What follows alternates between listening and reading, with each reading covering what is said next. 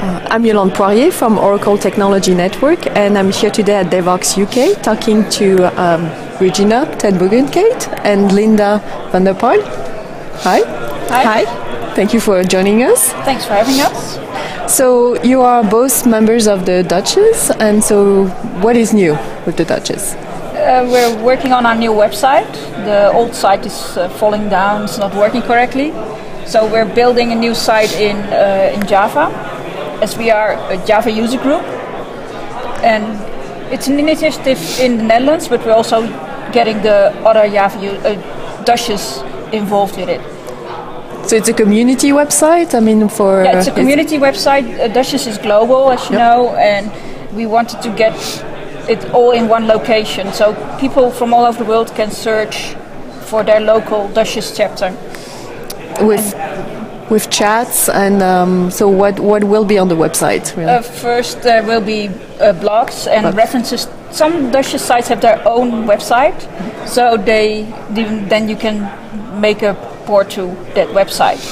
And there will be blogs, forums maybe as well, and later on there will be some videos like this interview and how to become a speaker and things like that. So Linda, you had a session last night, so tell us a little bit about the session. Yeah, we had a Duchess buff yesterday to meet all the local girls here, and actually not many of them showed up, despite this being the highest percentage of women on a conference I've ever seen. There must have been at least 10% women out here. Okay. So I guess they don't really feel there is a problem, or they had to be home or something like that. Yeah, I think being a competition to small, cute robots didn't help the nows, that was a shame. But yeah, it was a nice session. We talked a bit about joining your community, becoming a speaker, being more visible at events like this. So it was a nice discussion. So any of the recommendations that you thought were good? Well, one of the things you can do, because most women don't feel very comfortable speaking and are very nervous about it. So we advise them to start at your local jug and do quickies. Mm-hmm. For example, during this lunch I'll have a quickie of my own. I found a library that nobody I knew had heard of. So I thought, well, let's introduce the people here. Probably a lot of other people haven't heard of it either. So that's a nice way to get started. Yeah, and one of the points we also mentioned is that a lot of women are like, oh, I will be the only girl here. That was mentioned at our talk as well. So the French girls, they do a dinner before their local jug. And they said, oh, maybe we should introduce something similar here in the UK, so more women will come to conferences here. Right, to the jugs. Although there's a lot of women here. So you're also involved, you have other initiatives, and I know you're involved with Devoxx4Kids. So what is your plan there? Yes, we're planning to organize Devoxx4Kids. That's the big Devoxx, but then for kids 10 till 14 years old in the Netherlands. And we're in the stage that we're looking for a location and a date to organize it. And we're getting great input from people here that have done it already or are organizing events for kids already. For instance, the Green Food. A good talk. Yeah, we got lots of good advice from Michael Cullen yesterday, and that's in our planning stage, so we want to do it somewhere before the summer holidays. I see. Oh.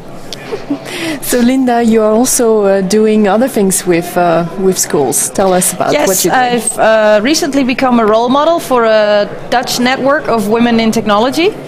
And they have several initiatives.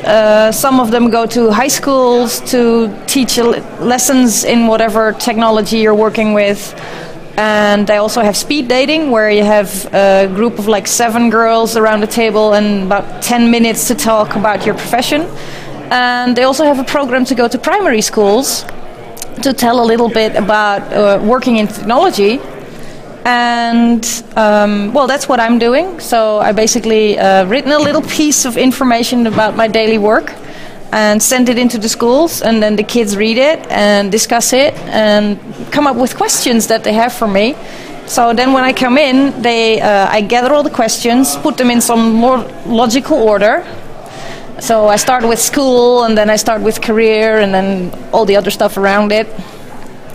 And that usually takes about half an hour, and then I play a little game with them, because I found this robot dictionary online, which is all kinds of little symbols that is like a programming language, where you can say, put your right foot forward, or your right foot back, or turn, pick up stuff, put it down. And then I have them make a little program with it, and then I execute it. I'm the robot. And they love that. I mean, they're about 10, 11 years old, and they get to run around the school class again. So then after about an hour, we're done, and I leave the yelling kids with their teacher, and I say bye. Having given them goodies. Yes, I also always give them goodies, like the stickers I collect here, or pens, or sometimes even some candy, and because, goodies are an integral part of being a developer. Every conference has goodies, so how can I not bring them? What are some of the questions that they ask you? They're very diverse. What kind of education do you need? Isn't it just for men? Do you like it? What's the best app you've ever written? What's the worst mistake you've ever made? Okay. How old do you need to be before you start? At which I always tell them, you can start right now. There is Scratch, and you can build your own games. And they're all like, "Oh, that's so cool!" And if they hadn't had school yet, they would have rushed home to install it. Yeah, they all like to build their own games. Yes. So that's pretty much what you're going to do also with the Devoxx4Kids, right?